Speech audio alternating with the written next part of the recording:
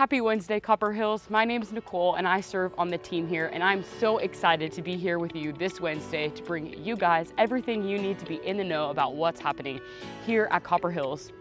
If you guys haven't heard, Brad, our pastor, is on a study break for the month of July, so that's where he's at. But don't worry, we'll be here every Wednesday to give you all the information you need to know about what's happening around here at Copper Hills for the summertime. So I have two things for you guys today.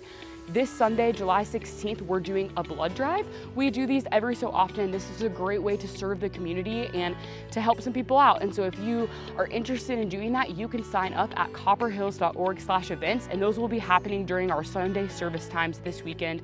Don't miss the opportunity to give some blood and help some people out.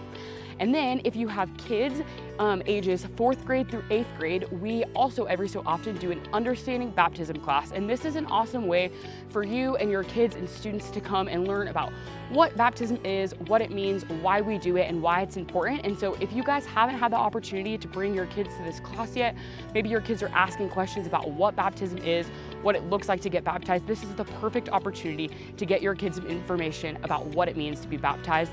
That class is happening next Thursday on July 20th from 5:30 to 8:30 p.m.